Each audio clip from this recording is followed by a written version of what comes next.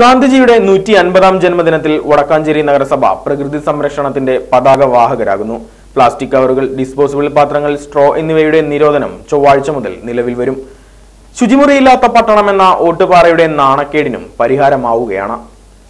ഒറ്റത്തവണ പ്ലാസ്റ്റിക് വസ്തുക്കളുടെ നിരോധനത്തിന് മുന്നോടിയായി വടക്കാഞ്ചേരി പ്രസ് ക്ലബ് പരിസരത്ത് തുണിസഞ്ചികളുടെയും മറ്റ് ബദൽ ഉൽപ്പന്നങ്ങളുടെയും വിതരണ പ്രദർശന മേള നടന്നു.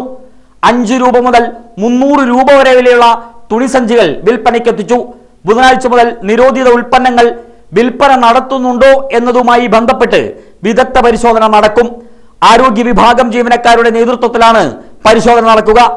തുണിസഞ്ചികളുടെ പ്രദർശന വിൽപ്പനയിൽ കണ്ണിയാകാൻ ഒട്ടേറെ പേരാണ് എത്തിച്ചേർന്നത്. കുടുംബശ്രീ അംഗങ്ങളിൽ നിന്ന് സഞ്ചി വാങ്ങാൻ അനിലക്കര MLA-യും എത്തി. നഗരസഭാ vice chairman MR Anoop Kishore വിൽപ്പനയുടെ ഉദ്ഘാടനം നിർവഹിച്ചു.